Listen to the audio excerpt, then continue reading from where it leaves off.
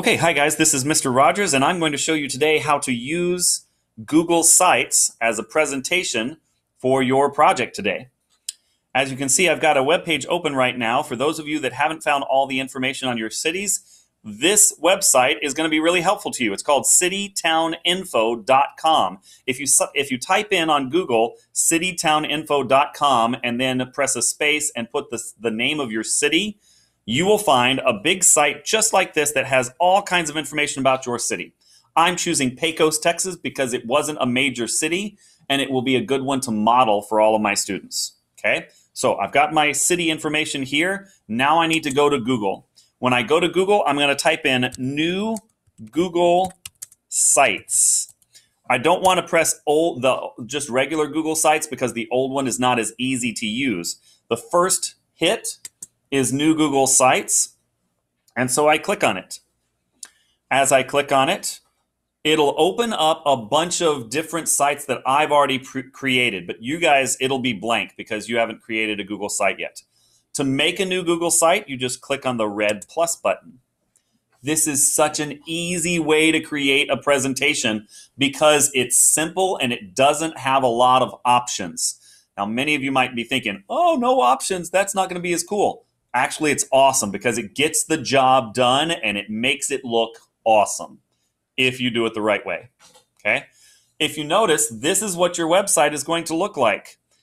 However, if you don't like this theme, you can click over here on the right-hand side where it says Themes, and it gives you options. You can choose Simple, which is what it's on, Aristotle, or Diplomat, or Vision, Level, or Impression. Okay, I like the Vision one because I like blue, so I'm just going to click that one. And what I'm going to do is I'm just going to type the name of my city, Pecos, Texas. Oops, I need a comma. Okay, now that made it just a little too big, so I'm just going to widen this a little bit so that it all fits on one page. That makes sense? I want it centered, so we're all good. Now, that's the title of my page. However, I need a title for the site, so I'm going to put Mr. Rogers Pecos site. Now, as soon as I finish typing that in on this little title screen, it's going to make this untitled site change to that title. Watch. Ta-da! Automatically does it. Now, I want to start inputting data. The first thing that I was supposed to research was regions. And so what I'm going to do is I'm going to either go over here to the little button over here on the side that says Insert and insert a text box. Or if you look right here, I can just double click below the title screen right here. And it gives me this little circle that lets me insert an image or text information. The other stuff we'll talk about another time. I'm going to press text. I'm going to type in region.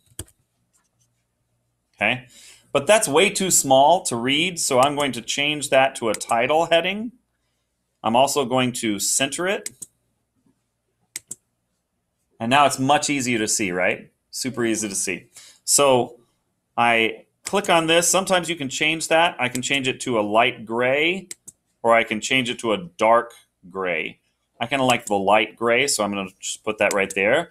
And now I'm going to start putting in information. Now, the first thing I probably want to do is I want to put probably a map, right? So I don't actually need text. So I clicked on this and I made this text thing, but I don't want it. Well, the way to get rid of it is on the left-hand side, there's a little delete section, so you just delete it. I double-click again, I press image, and I'm going to type in Google search, regions in Texas. Okay, and here are the regions of Texas. Now this regions map is a little different than what we have normally.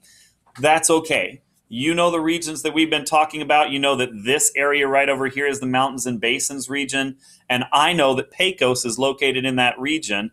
And so I'm just going to have the picture here, and I'm going to add some text right beside it. So I'm going to say, I'm going to change the normal text to like a bigger one, like a heading. And I'm going to say, Pecos Texas is located in the mountains and basins region of Texas. Period. Now, there's other information that I can add here, so I could add another text box right below it. Right now, I'm not going to put more information because I want to show you how to move to another section. So now, I move to the next section. There's nothing down here. Don't see down here at the bottom it says add footer. Don't do that. It's just not helpful. It puts it on the whole site. It's not a good thing. So if you just go right below the line, I'm going to put population. Oops, spelled it wrong. There we go. I'm going to change it again to a title. I'm going to center it. And maybe I want to go back to the gray again. And what I like about that is, do you see how it kind of shows with the gray, it kind of separates each of the pages on the website. So it makes it just really easy to use. I come back down here, I open up my Pecos City thing here, and it says that the population is 9,275. So I'm just going to copy that by pressing Control-C, and I'm going to put population,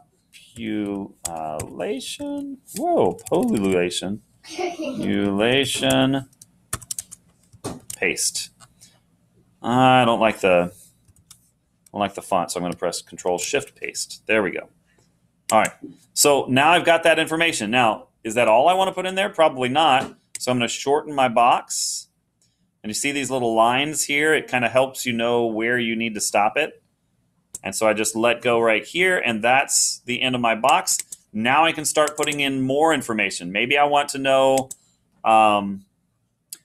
let's see, the average age of the population. So the average age for Pecos County is 34 years old. So people are on average 34 years old. Okay? And I can keep putting information there. And once I'm ready for my next segment, I just click on that and I type in precipitation. And you just keep changing things and adding things until you've got a solid, totally done website.